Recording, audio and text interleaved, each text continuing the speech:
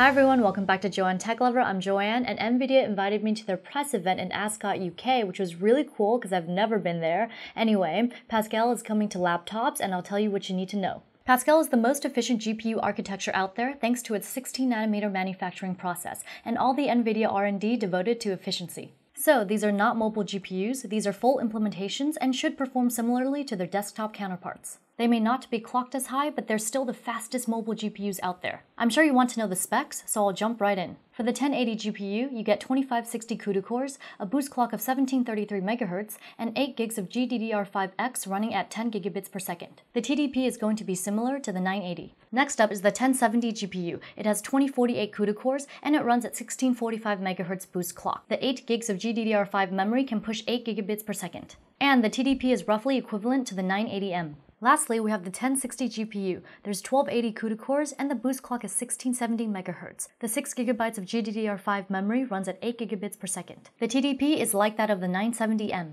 These Pascal GPUs are capable of running above 60 FPS no matter what game you're playing. So they work with laptop display manufacturers, and we now have 120Hz displays. Games such as Overwatch, Doom, and Tomb Raider, among others, can easily hit over 120 FPS at 1080p. Nvidia says we can also expect some 2K or 1440p displays also running at 120Hz. And of course, there's G-Sync compatibility. They demoed Gears of War 4, the Coalition, and it ran very smoothly at all resolutions. Overclocking is also possible on Pascal. They showed us an MSI laptop running at 1070, and they pushed the boost clock to 2063 MHz while playing Doom. You should be able to get between 200 to 300 MHz depending on the laptop. Over or under voltage is not possible due to the limitations of laptop power distribution. The GPUs need lots of clean power, so they developed something called dual-fet that ensures higher power density, so it drives more power to the GPU. Multi-phase power controllers focus on power efficiency. You may also see some laptops with higher boost clocks on the market because factory overclocking is possible. They've developed a power savings feature called battery boost. This allows you to choose between max FPS, max battery life, or a happy medium.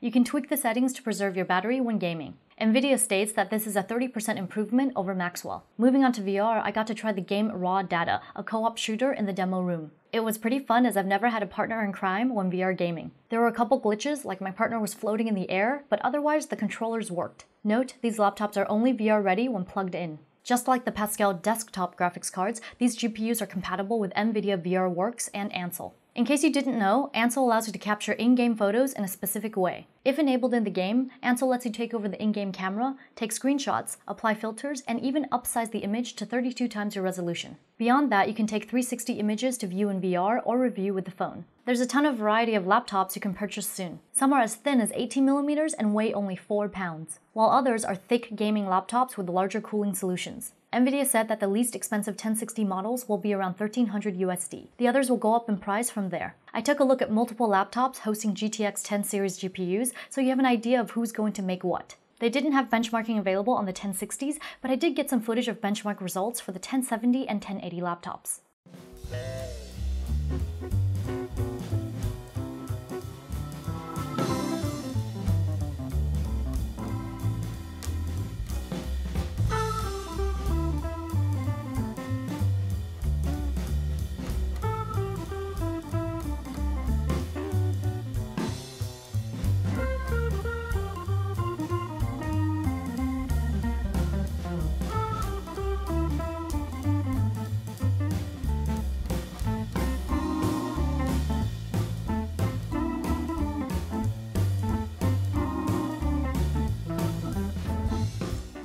That wraps up this look for the Nvidia press event for their Pascal laptops. If you like what you saw and you want to see more like it, be sure to hit the like, comment, and subscribe buttons, as well as follow me on social media. JoanneTechLover Facebook, JoanneTechLover again on Twitter, and JoanneTechLover once more on Instagram. Also, be sure to check out my other YouTube channels, JTL Lifestyle, JTL Cuteness Overload, and JTL Love Life and Advice. I guess it's bye for now, and I'll see you next time.